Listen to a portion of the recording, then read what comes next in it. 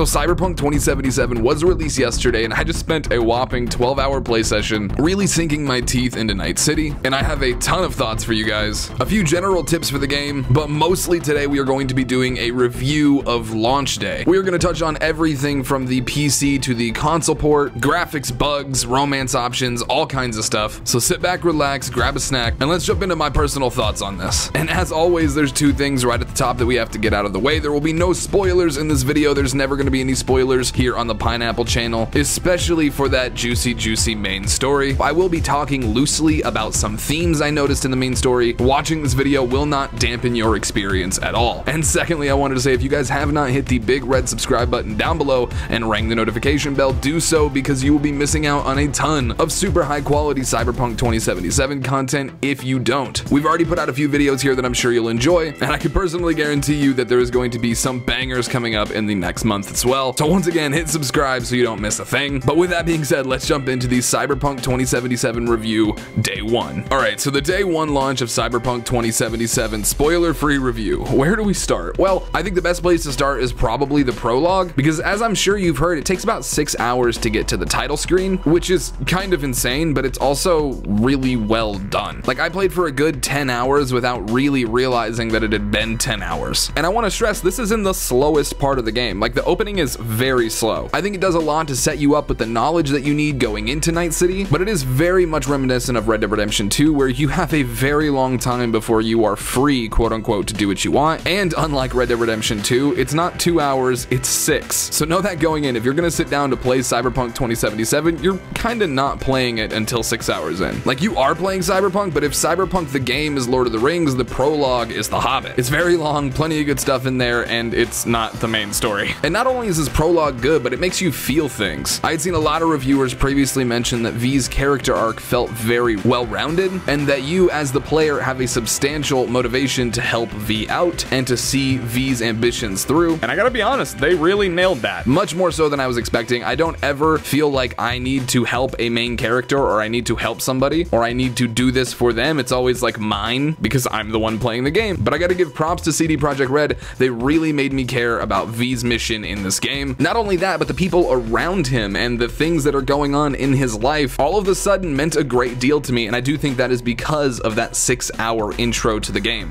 Many of the features are not unlocked in the 6 hours. Most of the map is not unlocked. Like, this is literally just a story about the game. But it's a pretty good story at that. The first thing I wanted to bring up is actually romance options. See, I know everybody's excited about the romance options, and I can confirm, yes, I think Judy is just into girls. I did try to get her to, you know, hang around, and she was not about it with male V. Obviously, I haven't tested all of the life paths yet, but at least for the one I'm on currently, she was not interested. In fact, there wasn't even like an I'm interested dialogue option from male V. Additionally, I wanted to say that there's a lot of romance options that you wouldn't think will give you positive results. And granted, I haven't dove super deep into this game yet, but I have noticed that I tried to say some things that I thought were gonna be quote unquote mean or give me the bad option, and I actually got a good response out of it. And I don't want to give anything away there with who gave me a good response to a bad answer, but it definitely makes sense once you get to know the character a little better, and I think that's really cool. I mentioned in one of my other videos how you couldn't just click nice option, nice option, nice option, and get a romance out of it, and it has played out exactly that way. It is very, very robust, and I wanted to say, in relation to it being robust, there's also romances between other characters, and not just one or two. There's a lot of romances with other characters, and you can like talk to each other about how they feel about the person they're talking to, and then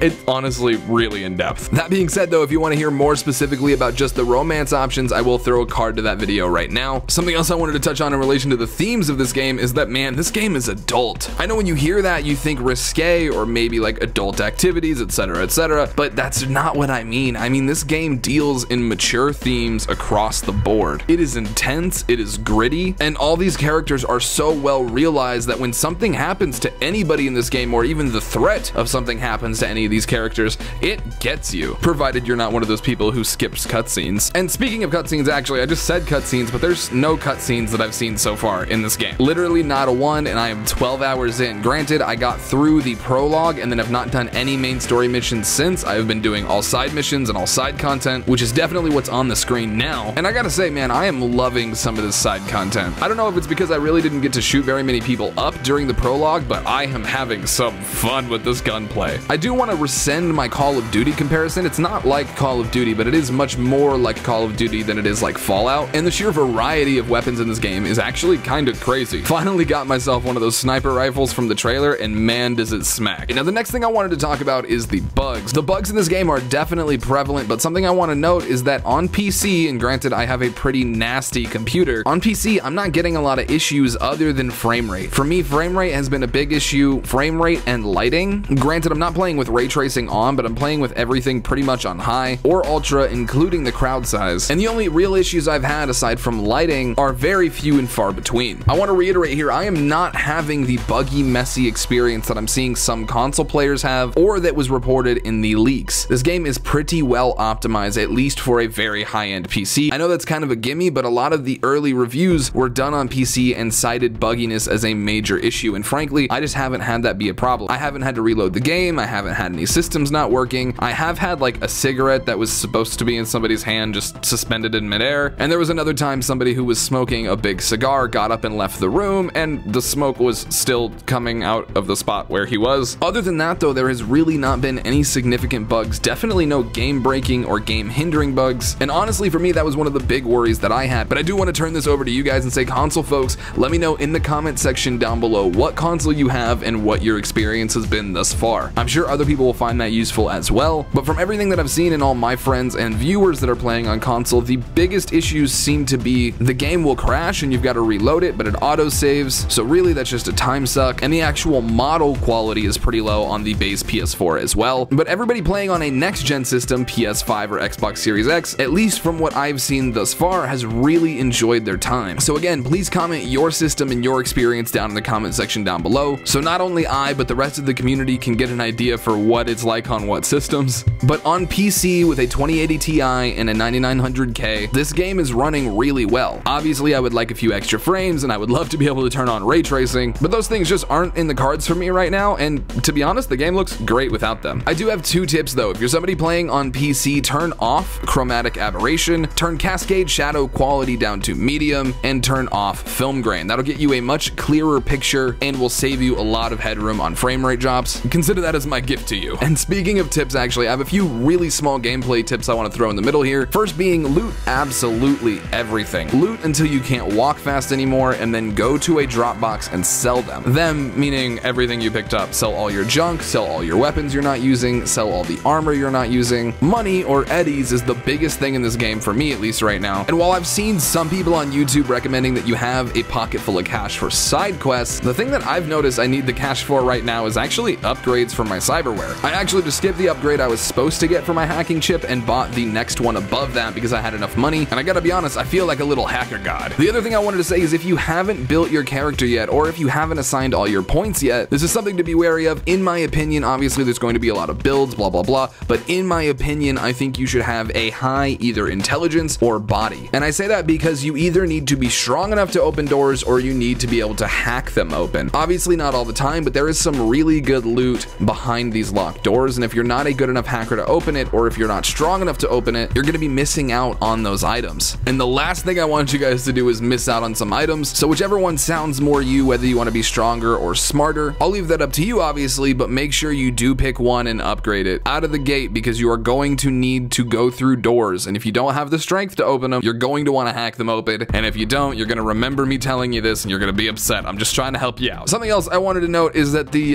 crafting is not very good right now, so I would kind of avoid that as much as possible. I'm sure there will be some updates to it at some point, but as far as I've dug into it now, and from every review that I've seen online, it's not a great route to go. If you have had a different experience, please let me know in the comment section down below, but everything I've seen and everything I've tried, it's just not a very robust or fun experience. It's much more beneficial to find a better weapon than to try to upgrade your own, at least for the time being. Another thing I wanted to note is that fights with enemies who are above your quote-unquote pay grade are doable. They take a lot of ammo, but they're definitely doable. As long as you're good enough at hiding behind cover and peeking out and shooting and getting back behind cover, you know, obviously there's a mechanic to it. If you're good at that, if you've done any sort of boss fights in the past, if you just treat these high-level enemies like bosses, it's really easy to walk through them. All you gotta do is play your cards right and you can wind up with some super high-tier loot. It's how I actually got my first smart weapons. I ran into somebody with my van and then they got mad, so I got out and tried to kill them and realized realized that they were a much higher level, and I was like, no, I've committed, I'm gonna do it. And it did take like 40 shotgun rounds, but I tell you what, man, I got a smart weapon out of the deal. One last thing I wanted to touch on is the cars. Now,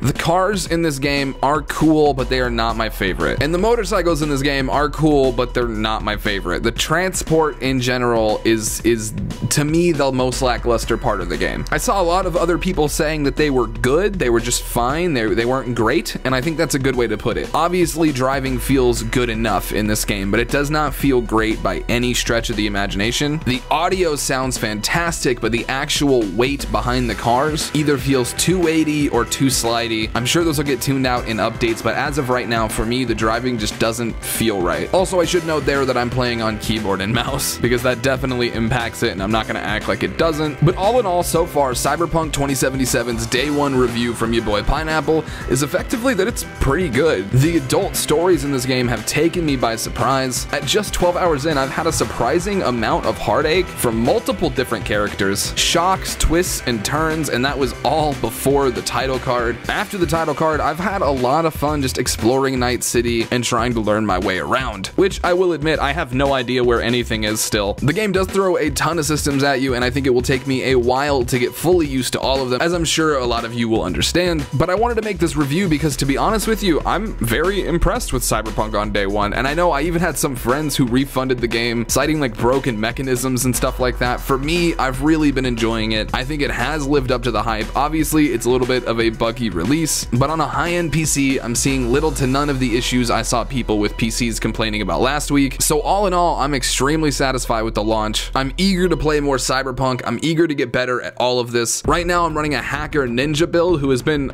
using an assault rifle a surprising amount, but all in all, this game really is something special. It is different than I expected. I want to say that as well. It's different, it's slower, but it's so good. It's so good, guys. All right, like I said, let me know in the comment section down below what your platform is and what your experience has been thus far. I can't wait to read your comments. Once again, I wanted to say though, if you guys haven't subscribed to the channel, please make sure you smack that big red subscribe button and ring the notification bell so you don't miss any more super high quality Cyberpunk 2077 content. Thank you guys all so much for the support recently. It has been absolutely incredible to see how many of you have been riding hard for the Pineapple Gang, and I will continue to do my best to bring you guys the best content. If you notice a gap in videos by a day or two, it is because I am trying to grind this game and get myself as well acquainted so I can show you guys around the city as best as possible. I just wanted to note that here for all the diehards that have stayed to the end of the video. But until then, I'll be in Night City. I hope you are too, and I'll see you guys right back here very soon with a brand new Cyberpunk 2077 video. All right,